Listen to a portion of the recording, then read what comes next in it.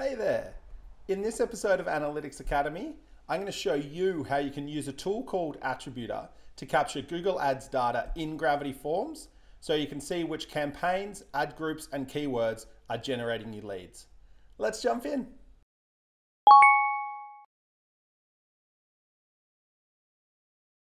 Attributor is a small bit of code you add to your website. When a visitor lands on your site, it detects where they came from and saves the data in a cookie.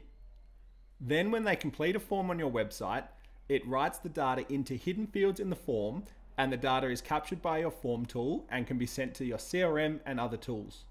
Finally, you can use this data to run reports that show things like how many leads you got from your Google Ads, how many customers you got from each of your Google Ads campaigns, or how much revenue you got from each keyword you're bidding on.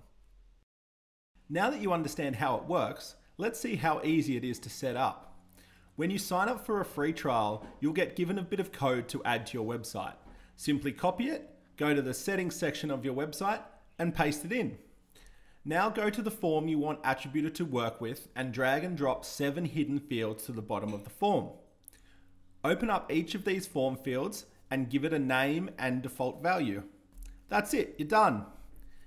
Now when someone completes a form on your website, Attributor will write the information on where they came from into these hidden fields, and it will be captured by Gravity Forms.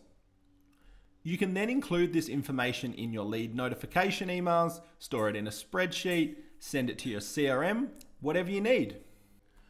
To learn more and start a free trial, visit attributor.io today.